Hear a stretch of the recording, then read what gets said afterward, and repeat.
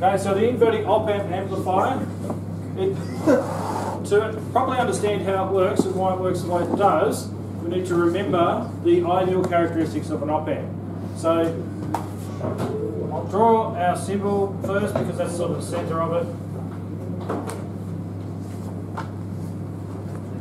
And the input impedance, so basically, what does the input impedance tell us about, and what should it be? So an ideal op-amp has what input impedance? Infinity. Very, very high or infinite. Okay, and what does that tell us about the current on those inputs? Basically zero, isn't it? So we get no current going into inputs, and the output can provide whatever current we need. So it's got a very low output impedance. Okay, so we have to remember that the current on the inputs of these things is basically zero. So you can kind of think of it as being, we can only really have a voltage there. We're not going to get any current going into the amplifier. So any current at that point has to go elsewhere. Okay. If I have my inverting amplifier that looks like this,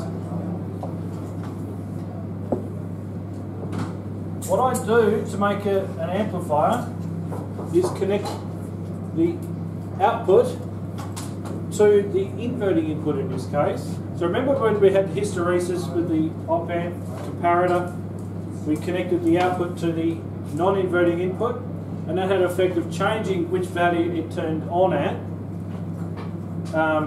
but it would still only saturate high or low. Okay, so it was basically an on-off device, and it would only saturate high or low. If we changed it so that instead of having the output connected to the non-inverting, but to the inverting instead, effectively what we're doing is we're changing that hysteresis point. So instead of having the hysteresis going in this direction, like that, basically if I change it to be on the inverting input, I'm changing this point to be up here instead. Okay? And so if you think of it like this, if I go past, so if I'm increasing my input voltage and I go past this point here, it's going to make it saturate low. But then, if I'm below this point here, it wants to saturate high. And so in this little region in here, it kind of wants to saturate low and high at the same time, and it can't do that. And so what actually happens is it makes it so that it's not saturated, and there's only one condition where that won't happen. There's only one time when, or one input condition where the output is not saturated, and that is when the difference between the two input pins is zero. Okay, so the voltage between the two input pins is zero when we have this negative feedback. Okay, and that's because we can sort of think of it like this: it's trying to saturate both low and high, can't do that, and so it doesn't saturate. And the only condition that's allowed is when the difference between the two input pins is zero. Another way you can think of it is when we have this negative feedback, it makes the amplifier, the op-amp chip itself, do whatever it can to make the difference between those two pins zero. Okay? So that's an important key thing to remember with when we have this negative feedback. We need to have the input pin difference zero. So now what I'm going to do is I'm going to connect the non-inverting input pin to 0 volts. So this voltage here doesn't change, it's 0 volts. We've got a negative voltage and a positive voltage on our supply pins. And just for the sake of ease, make it easier, we can assume that the output can go up to whatever this supply voltage is here and down to whatever this negative supply voltage is here. Okay? So we're not going to worry about that plus or minus 1 volt business, just for the sake of making it easy, clear. And here is my input signal. Okay, so the input signal there is going to be a voltage, and it's going to have, being a signal, it's going to be have an amplitude and a frequency related to it. Okay, so the amplitude is simply the peak-to-peak voltage of my input signal, and the frequency is how many times a second that repeats its cycle. Okay, And we're going to, on the output here, have another voltage, okay, and it's going to have an amplitude and a frequency. Now the frequency of the input and the output are going to be the same, okay? The amplitude, however, are going to be different, and we'll work out how we can calculate what that amplitude, how we can calculate it using the resistance values, okay?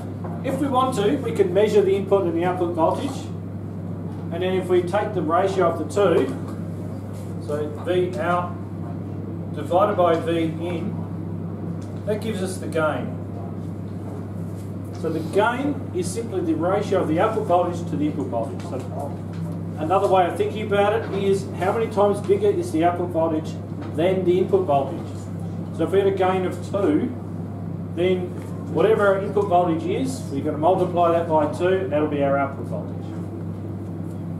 Right, so the gain is simply the ratio of the output to the input voltage. And we could measure that, so we could use an oscilloscope to measure that, which some of you have already been doing, okay? Where you, using the oscilloscope, you line up the divisions that are on your oscilloscope with the peaks and the troughs, and you count them, and you use the scale that you've set it to measure the input and the voltage, so the peak to peak voltage. Okay, and so we can measure that, but we can also, if I was given a diagram, I could predict what the output voltage is going to be for a given input voltage, or I can predict what the gain is going to be by simply looking at these resistors, and I'll show you how we can do that. I'm going to name some of these resistors just to make it easy. So this is the feedback resistor, which is the resistor connecting the output back to the input. So it's feeding back some of the output signal back into the input. Okay, so I'll call it RF for feedback, and this will be the resistor that's between our input signal and the input of our op amp. So we're going to call it RI for input. Okay, so we've got RF and RI, and you might remember from when I first started talking about these op amps, how the difference between the function of the inverting and the non-inverting inputs was, if I have the signal connected to the inverting input, it tends to invert the signal. So what I mean by inverting is, if my V in looked like that, then an inverted version of that would be just the upside down. Okay, so where the input signal is increasing, if the output is inverted, then the output will be decreasing at the same time. Okay, so we should be seeing an increasing on the input correspond with a decreasing output, and vice versa. A decreasing input gives me an increasing output. Or another way you can think about it, we've got peaks, so the maximum input here lines up with the troughs of our output, and vice versa. So that is an inverted signal, and our input signal on this diagram here is connected to the inverting input. Yeah, the non-inverting input is connected to 0 volts, so that will have no effect on our signal at all, and so we're going to be having an inverting amplified signal. Okay, and I can calculate the gain just by looking at this as being simply the ratio of the feedback resistor to the input resistor. And to show that it's inverted, you can sort of think of this, if I were to multiply this by -1, then it's the same as inverting, okay? So negative, I'll take the negative ratio of the feedback divided by the input resistance. Okay, so both of these two formulas are how we could either measure or calculate from the resistances the gain for an inverting amplifier. Okay. Okay, so if I now figure out, okay, why does this formula, how does this formula work? I'll show you how that works. Okay, this will only take another couple of minutes, so it won't be very long, and then we're done.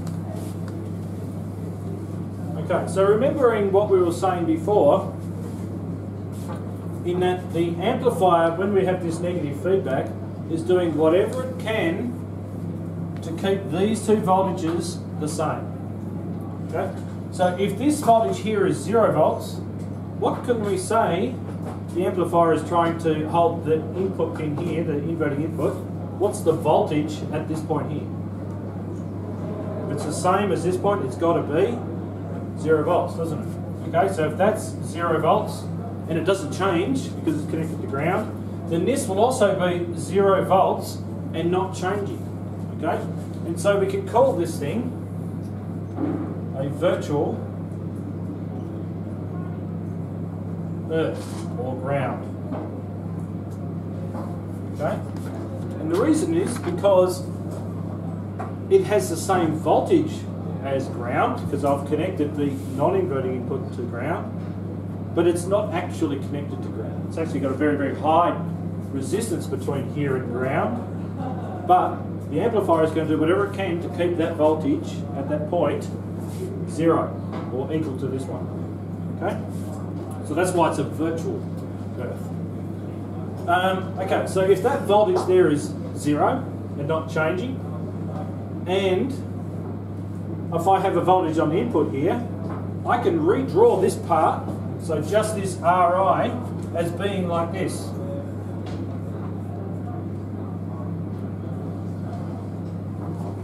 Okay? So we've got a voltage across a resistor. If you have a voltage across a resistor, what do you get? Flowing through it? A current?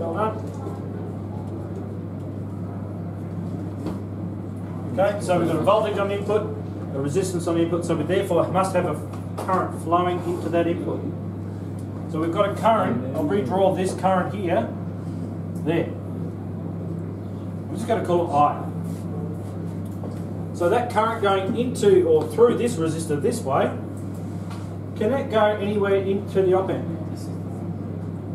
Can that current, can any of this current go into the op amp? No, why is that? It has to bypass. It has to go past it, it has to go around it, but why can't current go into that input? We talked about it right at the beginning of this session. It's negative. And it's also got a very high input impedance. Okay? That high input impedance means no current. Okay? So the current through here is 0. Right? So basically it's like it's not even there. It's like it's not connected. So if the current is flowing through this point here, it can't go through there, so where must it go? It must go that way. Okay? So we must have a current, instead of going into the op amp's input pin, it must be going through this feedback resistor. So I can draw that in this way, where we have a current which is the same value as I in, or I. Okay, so we've got a current flowing in the opposite direction relative to this one, so it's coming back out again, but it's going through my feedback resistor. So if we have a current flowing through a resistor, what does that produce across the resistor? Ohm's law says it must be a voltage, but I'm okay, and so we can actually calculate that voltage. V equals I times R, but in this case we've got V out, so out, and RF. Okay, so it's just Ohm's law. So we can't have any current going away from this point here. It all has to go up into this point here. And so the voltage across RF is going to be simply that current times that resistance. But we've already figured out what that current was, didn't we? The current flowing into it is simply going to be Ohm's law again. Say, I'll do it here. I equals, it's going to be that, isn't it? The current is simply this voltage divided by this resistance. Okay, Ohm's law again, just for this part. Okay, but it's the same current flowing through here, so my output voltage is going to be my input voltage divided by my input resistance and multiplied by the feedback resistance. Okay? So if I were to divide or make this so that I look at it in this respect, so the ratio of the output to the input voltage. Oh, actually, something I've forgotten here. This current is in the opposite direction. So I really should say it's a negative current there. Right? So if the directions, the magnitude is the same but the direction is the opposite, then we can say it's a negative. That. And so this negative current here will give me a negative there. And so if I look at the ratio of the output to the input voltages, so it's just simply divide both sides by the V in, then I'm going to have RF divided by R in and negative. Okay? Which is what we have here. Okay? So remembering V out divided by V in is our gain, which is equal to RF divided by, or negative RF divided by RI. Okay? Does that make sense? Okay, so I think, just to summarise, when we have the feedback resistance, the op-amp will do whatever it can to stop it from saturating. It can't saturate, because if it wants to try to go towards saturation, you can think of it like, if this wants to go towards saturation negative, it's going to pull this lower than this one, which wants to make it saturate positive, and so it'll bring it back itself up to or want to go the other way. Okay, and so every time this one deviates a little bit downwards, it has to do something to bring it back up again. Okay, and it will do that. And so if you can sort of think of the op-amp will do whatever it can to keep the difference between the two input pins 0. The input impedance makes it so that there is no current that can go into that pin, and so if we have a voltage on the input, then the current flowing through that input resistance is simply going to be the ratio V in divided by the resistance input, R in. Okay? But because the current can't go anywhere else but back through the feedback resistance, then it'll mean that the output voltage must be a negative value, which is the negative times, must be the ratio of the resistances there for that current to be the same. Okay?